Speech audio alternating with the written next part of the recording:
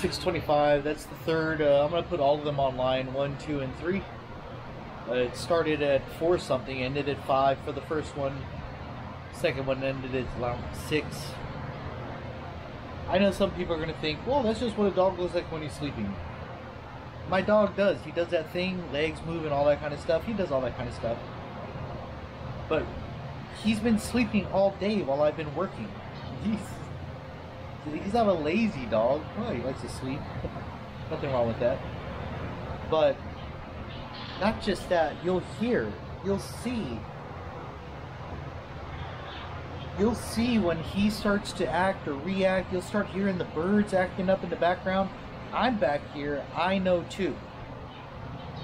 Maybe I'll go buy a heart rate monitor tomorrow and y'all can understand what's going on. And somebody's going to say, oh, it's about panic attacks. You're just having a... I know what a panic attack is. I do. I'm not saying that, you know, people who know what panic attacks are, they know. People who say they're having a panic attack when they're walking down the street, when you have a panic attack, I know the difference between what I smell and my heart rate going, and you can even watch the video of Atreyu and his nose. When it comes through, he's learned. He understands. But I mean, what can we do? The birds react to it in a very major way too. But at the same time, it's like, maybe a heart rate monitor for me may be helpful. But I wanted to get this. I'm not trying to exploit Atreyu through this. But the reality is what it is. We've got fans everywhere. Fans everywhere. Fans everywhere. Oops. Let me turn that one off.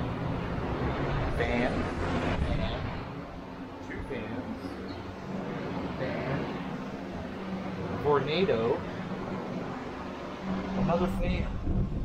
Just understand, when I open the door, if the door is wide open, whatever it is gets really airborne. And don't forget,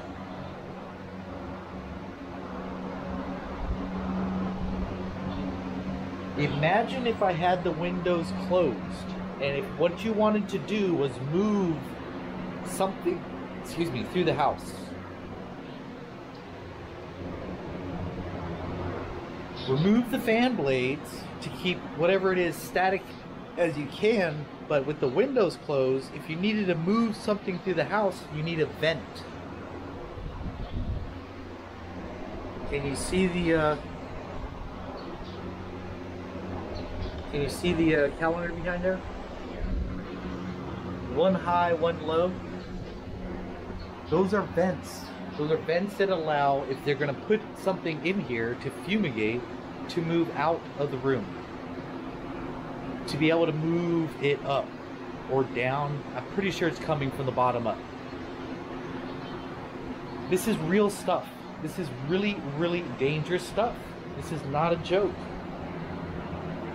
Not a joke.